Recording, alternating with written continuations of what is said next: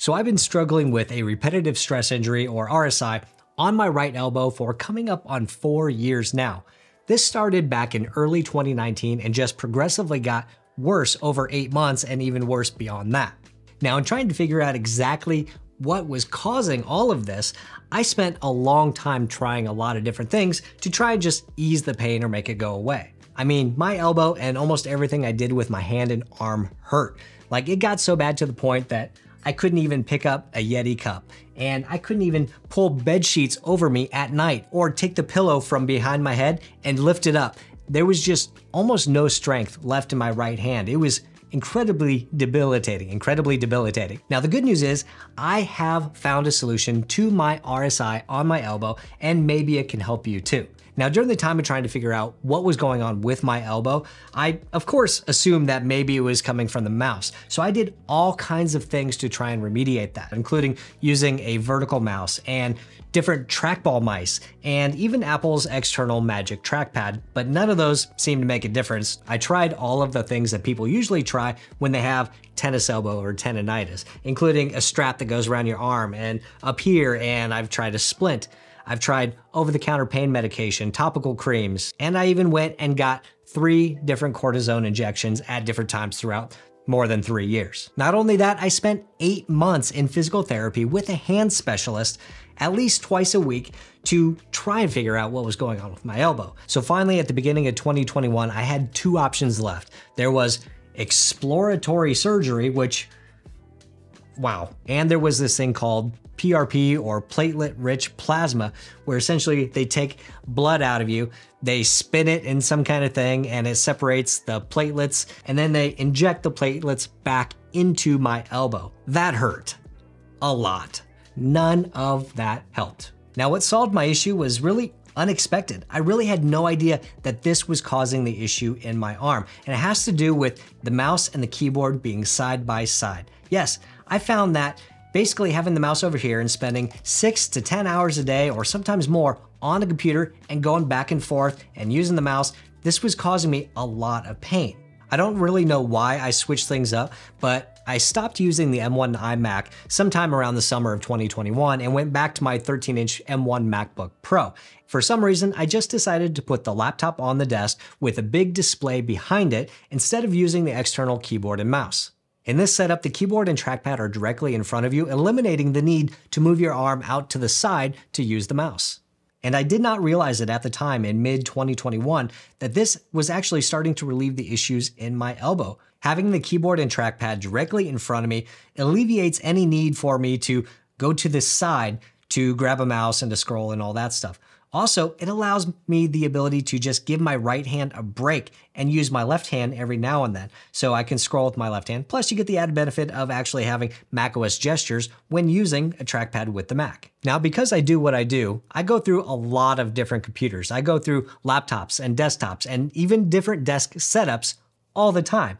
So the relief that I was getting from my elbow was short-lived. Now, it was not until Apple released the 2021 MacBook Pros, and well, this is a MacBook Air, but the 2021 MacBook Pros is when I started using a laptop nearly full time. So between November of 2021 and when the Mac Studio came out, I was mostly exclusively using a Mac laptop as my primary computer, and my elbow was seeing a lot of improvement.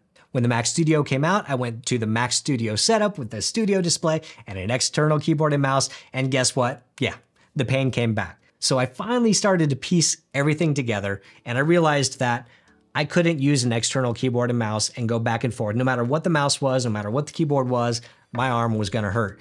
The only relief I got was using a keyboard and trackpad setup right in front of me. So I ended up selling the Mac Studio, and I've pretty much been on a laptop as my full-time computer since then. Now, as it turns out, this setup is actually really good to have this display and a bigger display behind it, because then you get 2 screens and you actually get to utilize the beautiful display of the 14-inch MacBook Pro or 16-inch MacBook Pro, or even, heck, the M2 Air, along with a bigger display. But I was curious, was there something that would allow me to have this setup or something similar to use with a desktop computer? Is there something that could bring me back to the Mac Studio? Because I want that power. So I started cruising the internet, and eventually I came across 2 options on Etsy that allow you to use an Apple Magic Keyboard and an Apple Magic Trackpad in a setup similar to a MacBook Pro. So I picked up one of each, and this is the Tray 2 by Purpose Made Products, and this is the 2021 keyboard MacBook 16 size by XD Design Studio.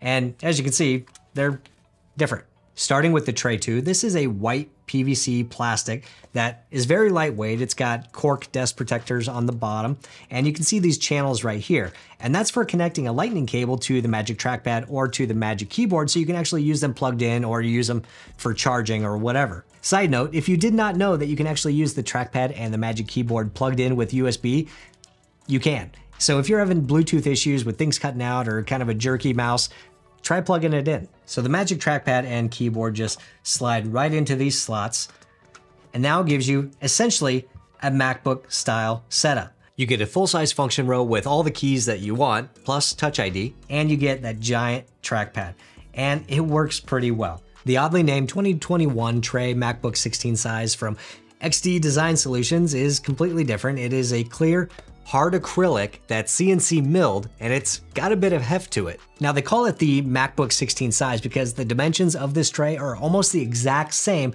as the 16-inch MacBook Pro, which works out pretty well because the trackpad is essentially the exact same size as a 16-inch MacBook Pro. Now, as you can see, it's a little difficult to get it out of the Tray 2. You probably just need to flip it over like that. Conversely, on this keyboard tray, you actually have a finger hole to push the device out. So as you can see, the keyboard and the trackpad fit nicely in this keyboard tray.